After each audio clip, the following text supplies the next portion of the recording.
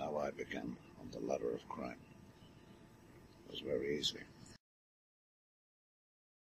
When I left school at the age of 14, I was sent to to work at this rope factory. This rope factory had been there, I don't know, probably a couple of 100 years. A very old building was what that there. And the length of this rope factory was at the side of a canal. And a very, very old building indeed. Inside, of course, they made rope, and all different kinds of rope. Rope for the Navy, rope for industry, rope for this, rope for that, rope everywhere.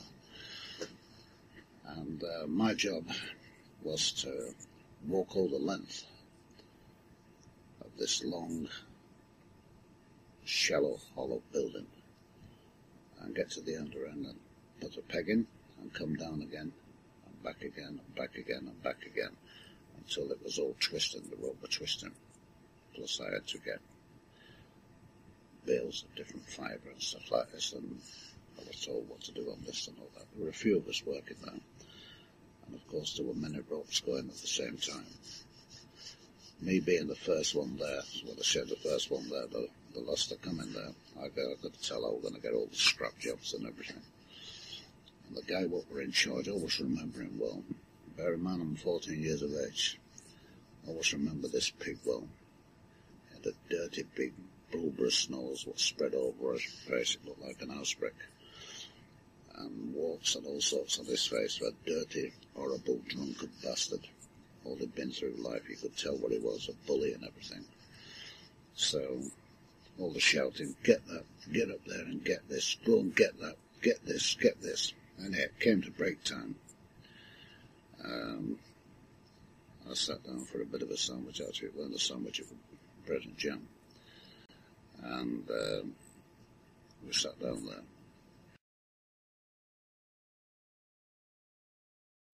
I just sat down and started eating my sandwich, which I explained to you was bread and jam. The rest of the lads were sat there, and were all sat on big bales of rope and everything. When this pig came over to me and said, right, get up there, Rushton, and bring that bobbin back. There was a bobbin there what was connected to the rope or something on the twine. And the walk on that alone was something like, I don't know, back and forward, something like 800 yards there and 800 yards back. And I said, but I'm having my break like the rest of the lot, you know. Kind of wait till I come back. With that, he knocked the sandwich straight out of my hand. It fell on the floor.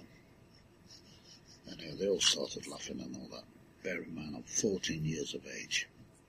But at 14 years of age, through my school days, I had the advantage. I could hit with both hands. I didn't think twice about it. I hit him, and I followed up with another one. The guy just sat down, and like a dirty big bully he was, and a coward. There was no more fight left in him, and here was me at 14, stood over this big, dirty, horrible pig, and I'd done him, you know, so there was nothing else in him. When he got up, he started screaming, "You sacked," and all that game. I'd only started that morning, and this was a bit empty, really. I'm a bit concerned about going home as well and telling him I was sacked. So what I did there is, I never told them. And every day, I used to go to work or pretend to go to work, the usual thing, jam sandwich or whatever, or a bit of ham on a sandwich or anything what were going over there in the house. And we'll use the packet in there and just wrap it up for me. I used to be after work, but I didn't go to work. And the reason I didn't go to work, I had no job to go to. So here is me at 14 years of age, done the bully at work, out of work, frightened to go home without any wage on a Friday, because my dad was somewhat else. He was a strict guy, but a good guy. And there was only one thing for it.